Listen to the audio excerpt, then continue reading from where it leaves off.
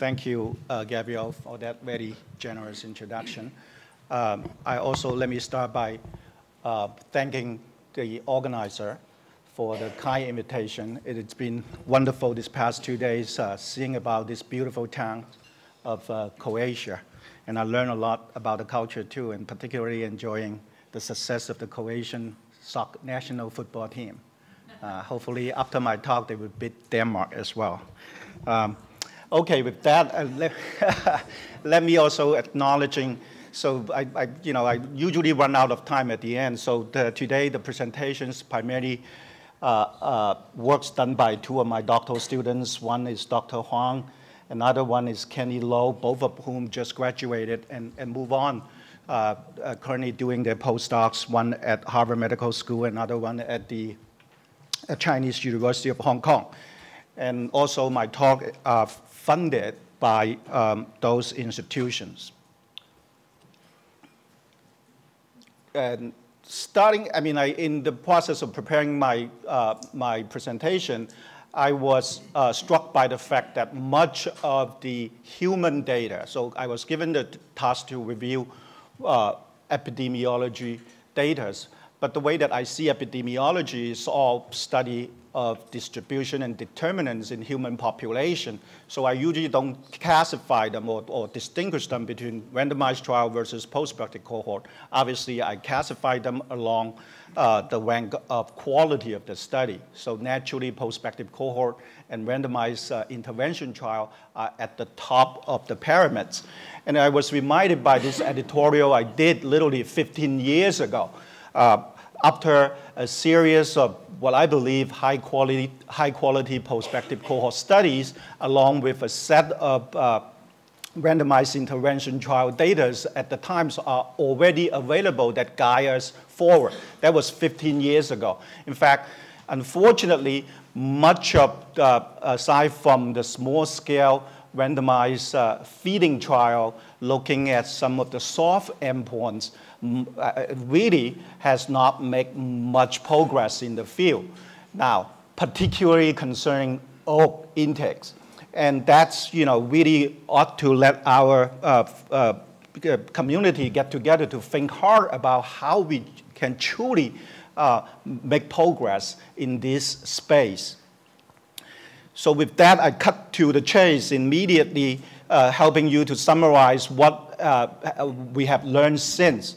For obesity, we found insignificant weight reductions in small randomized trial. Summarized here, essentially, you can see the findings was pretty minimal because of the very fact of those small duration and small size of the population.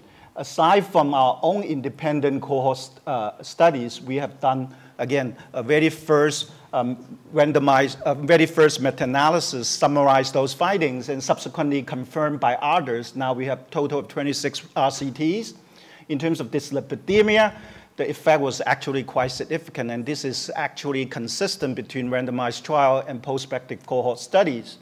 For weight change, we were in fact using the Nurses' House study, the first to actually model significant changes in intake level because we do have multiple measurements of whole grain, which including oatmeal intakes as well as cooked oats intakes in using the food frequency questionnaire and prospectively related to change in body weights.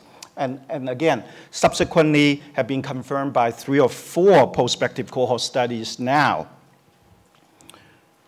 In terms of diabetes, we did one of the first diabetes study. This is based on also the Nurses' House study published in AJPH. Subsequently, now we have a total of 19 prospective cohort studies now. This is talking about clinical diabetes as opposed to glycemic controls. In small scale RCTs, all you can look at is glycemia, either fasting glucose or postprandial glucose. And in general, the effects has been small. It depends on how you see it in terms of short term, but prospectively with day in and day out, some of the premises is that food frequency questionnaire can capture long-term average dietary intakes, then you get the effects of somewhere around 20 to 25% reduction in risk. And much of the effects are really what we see coming from cereal fibers. Now, in the United States, particularly those cereal fibers, a small proportion of them, roughly about 25%, come from oatmeal, okay? But others, much of which come from wheat products and some of the other whole grain products. This is very consistent reduction in risk. In terms of CVD, we also did one of the first, this is also based on the Nurses' Health study, fairly consistently showing reductions in CVD now. Subsequently, a total of 11 cohort studies in adults. Again, fairly consistently somewhere about 20 to 30% reduction in risk. And much of those supports that come from primarily Caucasians. In the United States, it's Caucasian. In some of the data in Europe, it's also Caucasians. Move forward with what's going on here. I know something is going to happen. So just very quickly to summarize what's the finding. There are inverse, albeit not entirely consistent associations of intakes of whole grain, which include oats, with weight gain, risk of developing diabetes and CVD. I think that's a fair statement summarizing the state of affairs of the knowledge in this cardiometabolic space. However, I also listed here some of the key points that I also highlighted roughly about 15 years ago in that editorial published in AJCN. There are large heterogeneities between RCTs and cohort. Obviously, RCT cannot be utilized to look at clinical endpoints, right? Unfortunately, those RCT with clinical endpoints, we all agree as a community, need to be done. But unfortunately, this period, past 15 years, there's still no study. And all this criticism, you are well know of those criticisms. But something that I do wanted to highlight, and something that I think that we have actually make a little bit of incremental changes, is the fact we did look a little bit detail in terms of understanding the interaction, some of the biochemical markers that have been utilized to capture the interaction effect a little bit better, and how I would say that why is it so important to look at the genetic and diet interaction in determining the risk of the disease. Now, if you look at a little bit more, I did it on purpose to pick out this study. It's not like this study is any better than some of the study that others have published, but by and large, you see there's a suggested of a sex difference, something that we or my group have been arguing for some time now, particularly concerning cardiometabolic disease, that all the way from individual case study, from a clinical perspective, to some of the prospective cohort studies indicating that women and men just developing heart disease quite differently. And once they develop diabetes, they develop heart disease also quite differently. And then if you look at the data even more carefully, and this is based on several enhanced data conducted in the United States, even the intake level have this kind of bimodal. And now you think a little harder, okay? Much of the prospective cohort studies are essentially studying this group of people, and much of the randomized trial picking up folks like this in their study. So they are not really exactly compatible in that sense. Very quickly, what the data that suggests us show here why we confirm our thinking about the sex differences and then sex steroid axis that are important in the development of cardiometabolic endpoints are a series of investigation now by 5 prospective cohort studies consistently showing the independent and very much like causal effects of this new biomarker called sex hormone binding globulins that are directly predictive of diabetes risk. In fact, we identified several GM9 mutations that are predictive of the risk of the disease proportional to the plasma phenotype And this, we also see this using the concept of Mendelian randomization, even within the context of a prospective observational study, but presenting the data in a randomized manner because those germline mutations don't change, stay with you throughout your life and don't change. And as a result, cannot be confounded by other factors that later acquire in the follow-up. So then we were pretty safe to say that the effect that we see is not due to obesity or confounded by obesity or even insulin on the effects of diabetes. So then how can we build in using this marker, as yesterday Jeff and I were talking about insulin resistance, as a marker for insulin resistance, but essentially capturing the cumulative effects of interaction, cumulative effects throughout life, because you inherited those germline mutations from your parents, but then subsequently acquire all this environmental influence. So by the time that prospectively being documented, those are essentially cumulative effects that can be captured by one single molecule in the circulation, but that those are actually interaction effects. To our advantage, we do have the National Women's Health Initiative, which is the only national study in the United States that was available to us. So very quickly introduce this study for us to look at the data a little bit more carefully. And this summarized the design of the study that include one prospective cohort plus 3 different randomized clinical trial.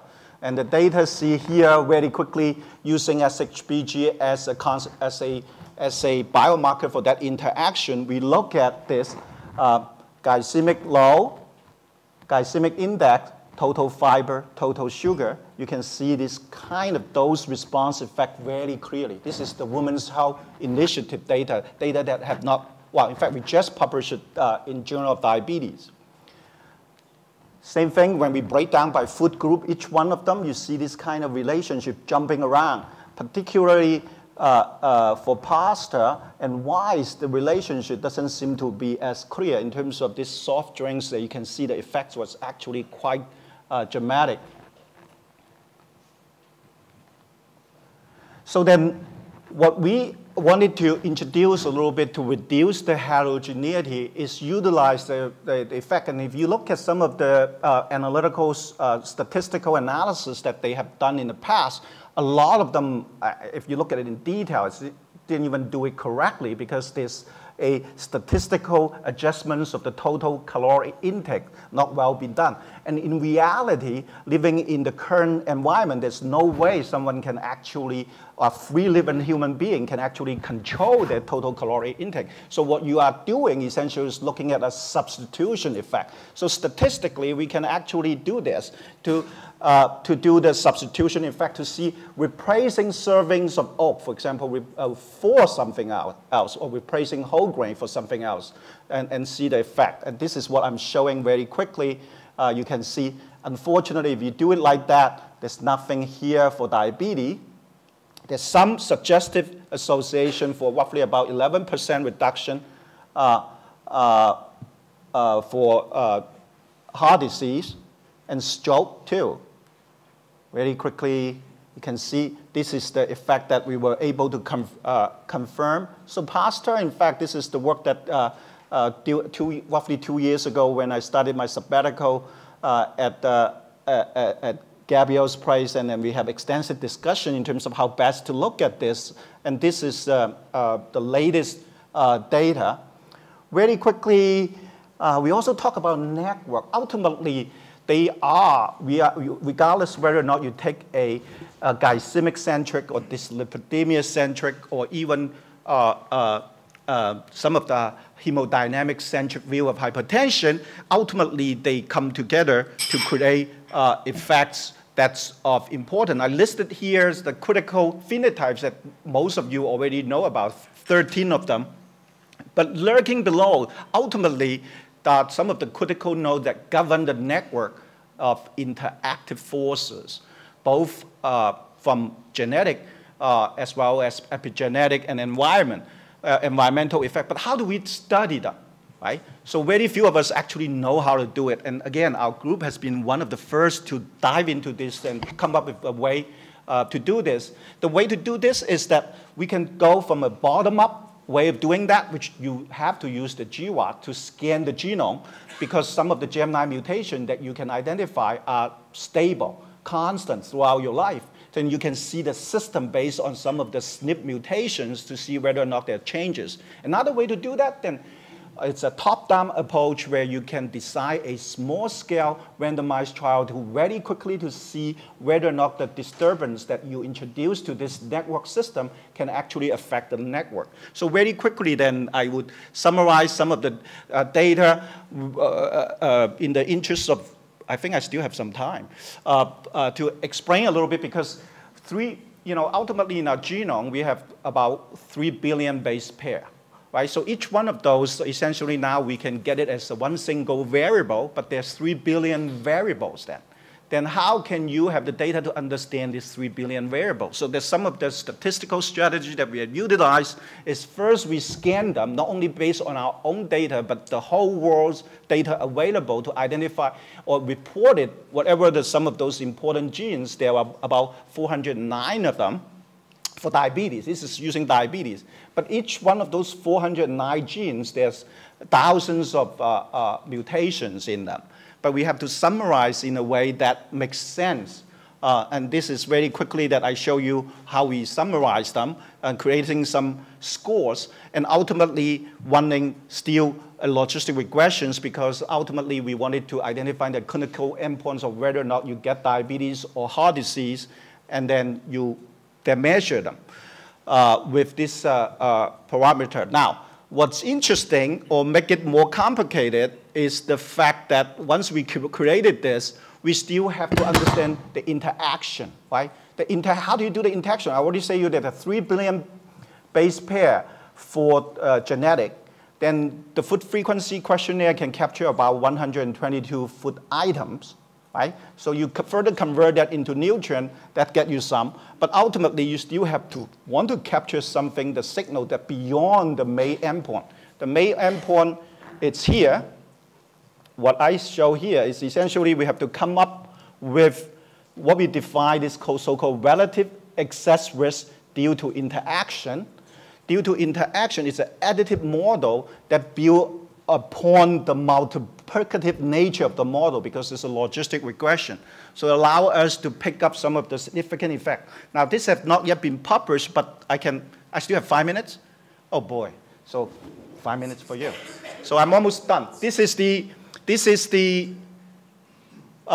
not been published. We have identified now for the first time some of the interaction effect that come out that show the interaction, the so-called recessive risk, excessive or recessive risk increase for a set of genes. I highlight here for you to see some of the significance. This one is the gastric inhibitory polypeptides in glucagon family interacting with potato. Okay, this is from the National Women's Health Study data. Okay, this is not preconception. We use the model totally picked up by the model. Not that we have to go after them. This one is the protein in the glucose dehydrogenase family interacting with soft drink. See, perfect. And this one is the putative transcription factor involved in pancreas development and function interacting with beans. Okay, so I can end it there. There's many that we are picking up now, and we are in the process of organizing them, though my graduate, Dr. Huang, is already getting her PhD and move on to Harvard Medical School. I'm just eager to get her published this paper. Thank you.